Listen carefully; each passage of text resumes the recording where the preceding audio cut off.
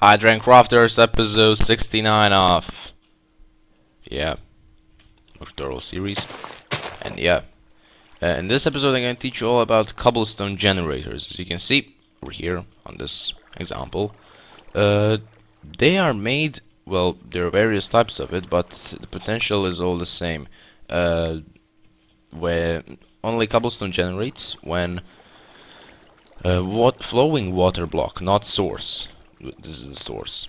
When flowing water block hits a flowing lava block, if it hits a source block of lava, it gets to obsidian.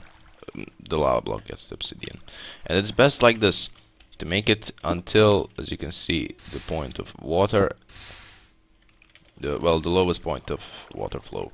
I dug this into hole because probably when you make cobblestone generator you won't have any cobblestone, but it must not be a flammable object. So yeah, 1, 2, 3, 4, 5, 6, 7, 8. 8 blocks including the source block. And over here just two more holes, one for cobblestone itself and one for lava. As you can see, you can break it with anything basically and just gain it. And you can also, well, grab another one.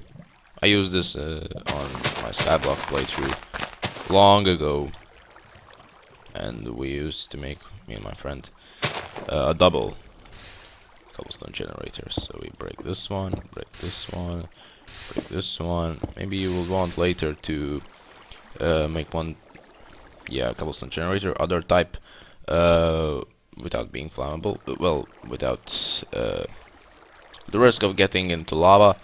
But yeah, you can also find it somewhere on the internet. There are various links, so I won't post anything. Not anyone. Oh my god.